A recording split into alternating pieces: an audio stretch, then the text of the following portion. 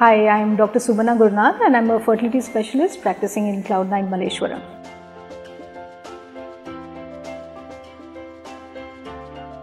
So this is another common misconception that the more the embryos we transfer, the greater are the pregnancy rates. Now this is definitely not true.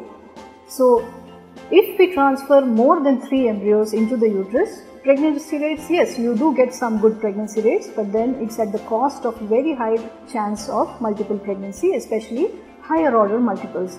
So today IVF has come a full circle. We all want you to take home one healthy child, and the motto today is that multiple pregnancy is no longer considered to be a success. So usually in none of our centers we transfer more than 2 embryos. Our pregnancy rates are the same as transferring more than 3 embryos, and we have no IVF triplets. So it's important to reduce the number of embryos that we are transferring in order to reduce the morbidity of children. So if there is higher order multiples, there are high chances of having complications during pregnancy such as miscarriages, early preterm births. So the babies tend to be born less than 28 weeks and tend to spend many weeks in the nursery and have a lot of perinatal morbidity and mortality. So instead of transferring multiple embryos, it's better to transfer 1 or 2, freeze the others and then transfer the others subsequently.